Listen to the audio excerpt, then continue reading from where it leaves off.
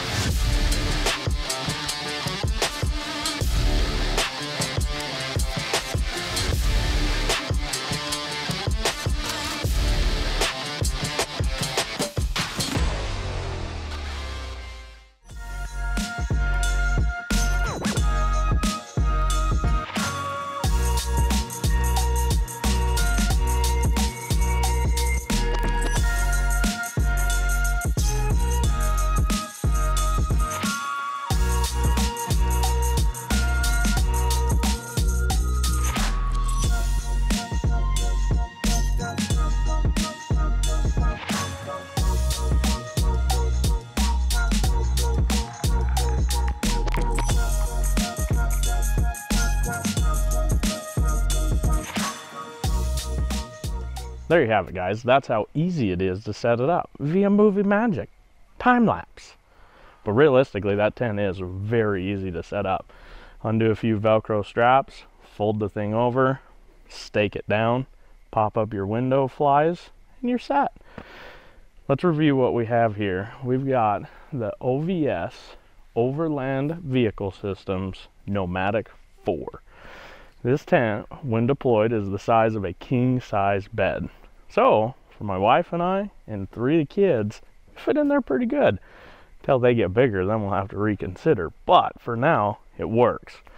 Let's walk around this tent, and I want to show you all the good and bad things with it. So, we've actually got out, and we've used this tent quite a bit. Honestly, I don't even know how many times. We just threw the thing up there, and every time we were out and about going different places, we'd just stop and pull over wherever we needed to, set this thing up, crash for the night, next morning fold it back up, and you're on your way. Let's go over the pros first. First off, it is easy to set up. It looks fairly intimidating, but once it's mounted to your vehicle, all you have to do is simply take that cover off. We don't like to take the cover off of the tent, but we prefer to take it and roll it up underneath and then just put it in between the roof of the Bronco and then the base of the tent. For us, that works so much easier instead of having to slide the cover out, stow it away. But also, we don't have the annex for this tent. The annex mounts around the perimeter here and then drops down and creates a floor and a door system to where you can access your vehicle still, but you now have a room for changing and storing things and whatnot. So because we don't have that annex, that's also why we leave the cover right there, stowed right where we need it. Easy to fold the tent up, and it's right there. The other things that we really like about this tent compared to others on the market is this tent has a metal base to it. I feel like for what little bit of weight that we're gaining with that, it's well worth it, only because metal's going to last a lot longer. Some of the other ones on the market that we were looking at were just basically a form of fiberglass, and as that's strong and light, I think that the metal looks better and it just feels better when you're crawling around inside the tent. As we're nearing the end of our camp season, because it's starting to get cold, actually, happy first day of fall, folks. When we're recording this, that's what they say. It's fall time now. It's going to get cold. So we're going to be done with the tent after this camping trip. But throughout the summer months, this thing kept us nice and warm and, more importantly, nice and cool as we were out and about. The rain fly detaches super simple. There's some buckles around the front and then on each side, and then the fly comes off and you can stow it away and have more of an open air experience like your regular ground tent, and that way you can catch a breeze through it. We did that one time and honestly found that it was more of a pain in the butt to take that thing off than it was kind of worth.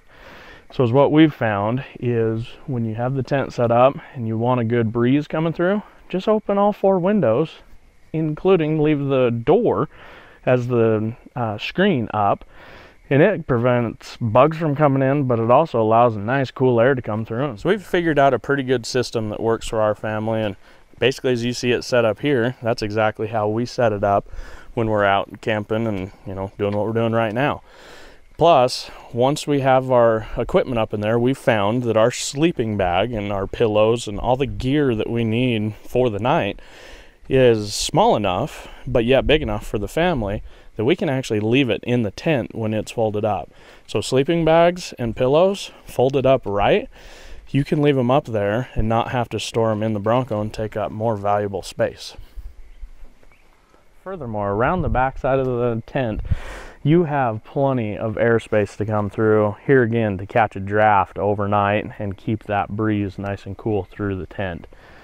Plus, there again, if you wanted to have the rain fly come off, it's just as simple as leaving these two props out and then unbuckling the rain fly, and it comes right off.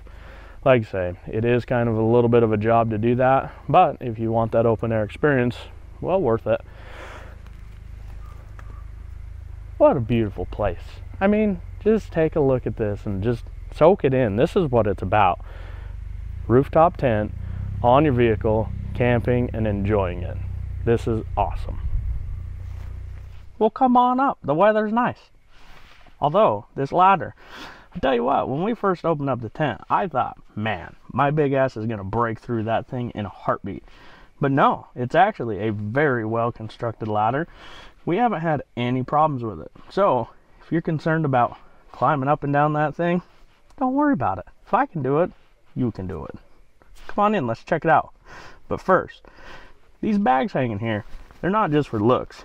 You got to put your shoes in them. Nobody wants your feet on their sleeping gear. So take your shoes off, let's come on in. Thanks for taking your shoes off. Here we are. This tent is actually roomy enough that you can't stand up, of course, but you can definitely kneel in the middle here and you can still have plenty of headroom to do what you need to do, you know, put your contacts in or, you know, change your shirt or whatever you got to do that way. As it seems like it's not a very open setup. I mean, I can lay almost any direction in this guy and not even touch the ends. Also, I can lay like this and talk to you and get real uncomfortable, but I'm comfortable because I'm in a rooftop tent. Take the rooftop tent fly off. The other thing that OVS has built into the tent is you get a skylight. All you have to do is unzip the screen and then literally you have a peephole to stick your head out in the middle of the night if you hear a bump in the night. Kind of cool. But here again, taking that fly off is just not our favorite thing to do, if you can tell. Kind of hard. Put back on, take it back off. Where do you stow it? You know. But they do have a stow bag for it. With the tent comes a bag that you can put whatever you need. If you're not going to use your shoe bags, or if you're going to take your fly off, you can store it all in a bag. Now, the other thing the tent does come with is above the door here, there is a Velcro strip to where you can put in a light that comes with it that runs off a USB. As that's convenient, we found that as we were folding and unfolding the tent, that light kept wanting to kind of get bound up in the folding portion of it, and we didn't want to break it. So what we do is probably what most people do anyway. We just use our phone light. Just a few more pros before we get to the cons. In my opinion, having a rooftop tent is just simply summed up as convenient. Pull off the trail, camp wherever you need or want. There again, we're not having to back up a trailer. Not that I can't back up a trailer, because I can. But with the rooftop tent, if you can back up your Bronco or whatever vehicle you got it on, welcome home. Welcome to the camping of the forest. The other thing that's very convenient is just being able to simply pop it open, jump up there, where we have our sleeping gear already in place up there. You don't have to worry about setting any of that up. As far as our regular camping setup with our chairs and cooler and whatnot, if you're just gonna hurry and camp for the night, jump and go in the morning, you don't even have to set that up.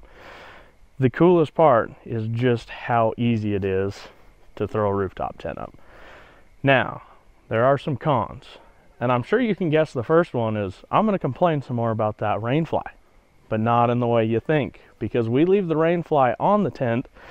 When we go to fold it up, and I'll show you, there's no good way to keep that rain fly stuffed inside the tent, because when the tent folds closed, all that air inside there blows the fly out, And then you've got to try to hold the tent up and stuff it in place. And I'll show you that. We've tried putting bungee cords on the fly through the tent to hold it in, but that doesn't even work. We've tried everything. The only thing that makes it to where that rain fly doesn't come out when you fold it up is to take it off. And I'm not doing that. Taking the rain fly off is the worst. All right, guys, let's go take a drive down the road, and I want to show you some of the beautiful scenery that we found. Oh, we didn't put the tent away. That's honestly probably the biggest con of having a rooftop tent. Anytime you want to take and go zip down the road, come back to camp and hang out, you got to fold that thing up. You're not driving nowhere with that thing deployed like that. I'm sure you could if it was an absolute emergency, but kiss that thing goodbye. Yeah, I'm sure the first branch you come across, it is gone and wrecked. But you got to take that 10 minutes, fold everything up, put it all back away, put the cover on, and then go check out the beautiful scenery. So plan ahead. We still have room to bring a trailer, bring a four-wheeler, bring a side-by-side, or bring a buddy that has another rig that you can go play around in. Leave this as base camp, and then go around and play, and then come back home to camp. But out of anything, it's not easy just to jump in and go. You've got to put everything away, and then you can take a ride. That's probably the hardest thing with a rooftop tent. But this isn't the only tent on the market. There's tents that simply are a wedge shape. You pull a couple pins and a gas shock sets it up, kind of like a hood prop. Those tents are super simple to put down. All you have to do is pull on a rope, they come down, it closes, basically lock it down, and you can be on the road a lot quicker. But when you're doing this with a family and you need that space, well, it's going to take you a few more minutes before you can go see the scenery. In my opinion, it is worth it because we've camped in some awesome spots with this tent. So let's take it down and I'll show you that process, and I'll show you what that rain fly does. I'm telling you, that's the hardest thing to get over for me. It's a personal thing at this point. So no matter what, this is what it's about. Take your kids out, go create an adventure, and just simply go explore. Lewis, what do you think of our rooftop tent on the Bronco? It looks so cool. It's cool. Dennis, what do you think? Do you like camping in the tent? Yeah. Is it fun? Yeah. Are you excited for next year when we can go camping a whole lot more? Mommy, do fun. Yeah? Okay, do you guys want to help us put it away and show everybody what that's like? Yeah. All right, let's go. So out of anything that we've actually had a problem with, something going wrong with the tent, I can only report one thing. It's actually probably my fault because I didn't tighten it up enough when we initially set up the tent. But is what you're going to want to watch is right here at this pivot point that holds this bar, this nut, as you're driving down the road, vibrations happen, and well, it came loose. And one of the times we went and set up the tent, well, it was gone. So to make it work, I just looped a zip tie through it, tied it off, and problem solved for the night. But just kind of keep an eye on the hardware. Out of anything, that's where I could see failure points occurring, as things get loose and start flexing over time. So periodically go through and just tighten everything up. We learned that a little bit the hard way, but hopefully you don't have to. Let's keep taking this tent down. So to take down these window props, it's real easy. It's easier to do it from the inside of the tent though. All you have to do, simply pull this out and then unhook it from that fly. Watch your screen, you don't want to tear it. And then you just simply take one bar out and then another. Goodbye, thanks for coming. You guessed it, same thing on this side.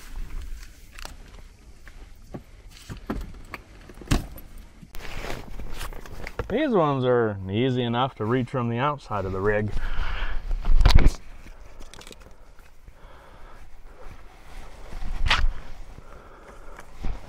And I like to make sure you reattach these little keeper things to that rain fly. Keep it as tight as you can.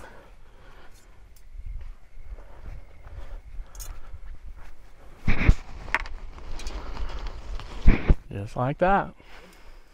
Next thing you want to do is take off your shoe bags, and we store them up in the tent so we know exactly where they're at when we get to our next camping spot. Try to make it, you know, as convenient as possible. Just like that. So if you're by yourself, this is kind of one of the trickier parts of putting away the tent. This bar that keeps the rainfly supported out, it's kind of hard to undo, but it's doable. All you have to do is just kind of support the pivot point, wiggle it out, and once it comes out, so what we found is you just put it right underneath the mattress from the outside on both sides. I've already got this side undone, and then you just kind of push it right in there and keep it to where it rides against the front of the tent right there.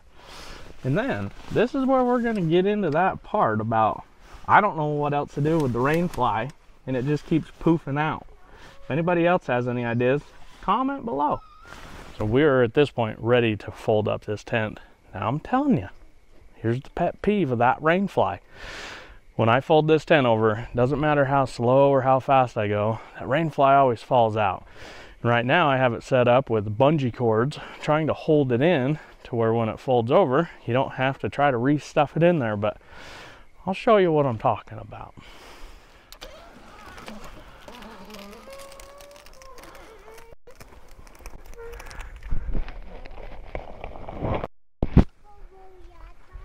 Did it do it? Did it do it? That's the number one thing that I dislike about this tent. Because now we got to try to, you know, stand up there and hold it up and stuff it in with one arm, and it just makes for a job. If there was a way to retain that rainfly inside the tent with a zipper or buttons or snaps or something to prevent that from happening, that would make this tent so much better in my opinion. But if that's all I have to really complain about, it's a pretty darn good product. So now they got the rainfly tucked in there how it should be. Now all we got to do is take that cover, unroll it, and the wife and I just go, you know, 1, 2, 3, ha, and we throw it. And usually it comes right over. So we'll get the cover on and button this thing down. Lift your Bronco, they said. Tippy toes, they said. But we made it. Get yourself a step stool. Might be a good idea. There you have it, guys. A review of the OVS NOMADIC 4. I'll tell you what, for the small things that I have to nitpick about this tent, might not be huge issues to other people. The fact of the matter is they've developed a good product, compact, and it fits nicely on most vehicles. So if you're after that space for more than just a couple of you, I would highly recommend this tent. It's one of the best ones that I think is on the market for this size. Other than that, get off the couch and go create your own adventure. If you have any questions or things, comment them below. We'll answer back to you. Give us a like. Subscribe maybe. That'd be cool. We'll see ya.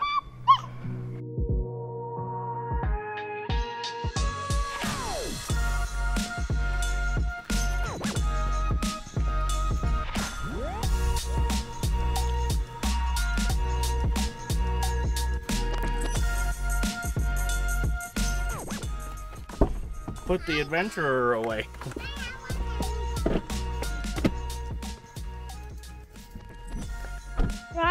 Bronco adventures.